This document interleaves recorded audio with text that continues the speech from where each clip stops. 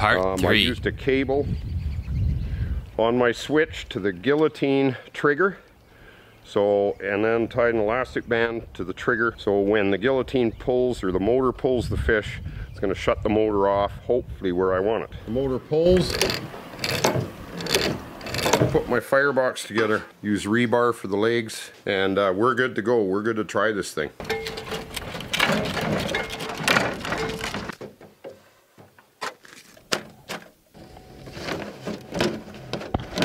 We got one.